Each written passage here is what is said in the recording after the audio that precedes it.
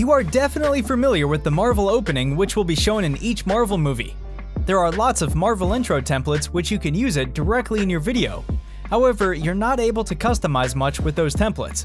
In this video, we will teach you how to create your own Marvel intro. Hey everyone, welcome to the Filmora MVP YouTube channel. Here we teach you editing tricks, filmmaking, and camera techniques.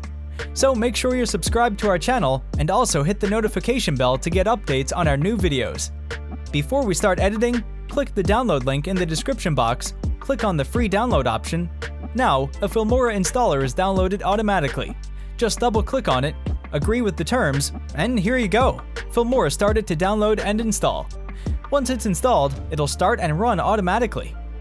First, let's open Preferences. Find the photo duration under Editing section and change it from seconds to frames and make it 2 frames. Now, import all the images to the project media. Here, you need more than 100 images to make 8-second long clip. Here, you can choose any images you like.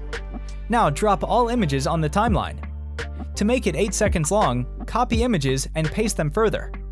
Now export it at a higher rate. Delete all the files from project media.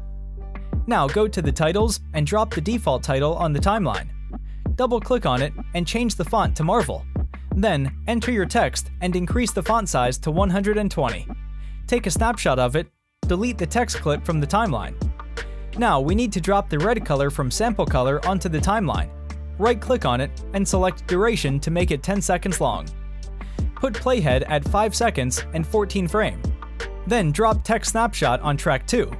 Right-click on it to select duration and increase the duration of the snapshot. Place playhead at 8 seconds duration and split the snapshot clip.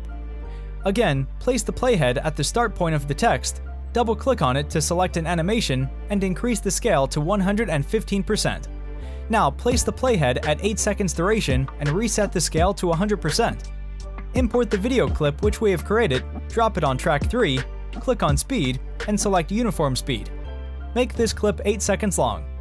Again, let's place the playhead at the start of the video clip.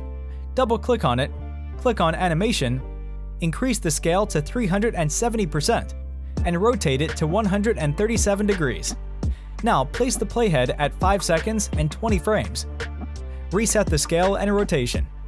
Now go to the video and change blending mode to multiply. Open Effect to search for Luma and apply the Luma Sharp effect on track 4. Increase duration and change intensity to 30. Meanwhile, drop the cinematic bar effect on track 5 and increase the duration and increase border height to 0.05. Now add 2 more keyframes, take the playhead at 7 seconds and 10 frames. Double-click on the video clip and add a blank keyframe. Now place the playhead at the endpoint of the video clip and change opacity to 0%. Now let's see the final preview.